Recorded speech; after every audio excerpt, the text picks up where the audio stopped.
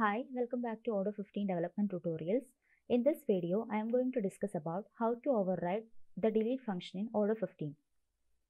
As we go to action from any of the model, we have this button delete which helps to delete the corresponding record. The function which is executing while doing this functionality is the unlink method from the corresponding model.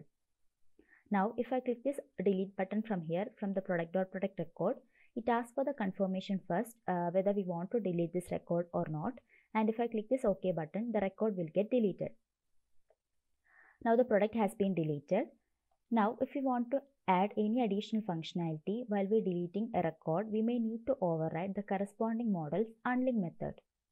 For an example, while we're deleting a record from the product.product model, if you want to have a validation error for those products having a sales price above 1000, we will override the product.product's unlink method.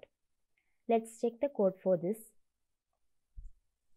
Here I have inherited the product.product model and I have supered the unlink method in our class.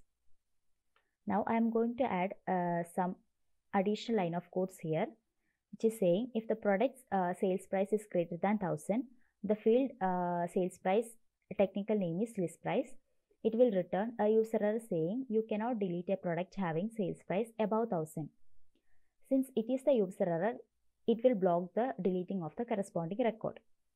Now let's check how it works from the UI. I'm going to delete this product having sales price 1200.